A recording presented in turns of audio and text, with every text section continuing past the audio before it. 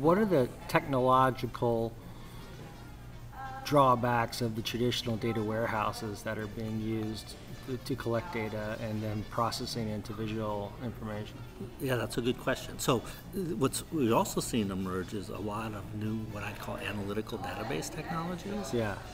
You've heard of companies like Vertica and Greenplum Yeah. and Aster Data, and you even see this in Hadoop a little bit, although we could talk about that. But what's happening is, if you look at databases, there's been a shift towards them supporting just transactions versus analysis. So does that make sense? So Yeah. transactions means you're just trying to make buy something or change your seat assignment in an airplane or something like that. Just an update, right? You check out a record and then you update it. But nowadays, the real loads on databases are doing analysis, like tell me how many seats I haven't sold, right? Now that means I have to look at the entire database, like the entire data warehouse.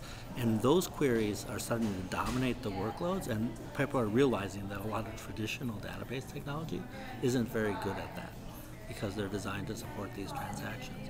So that's really the fact that traditional database technology is not as good at analysis is driving a lot of innovation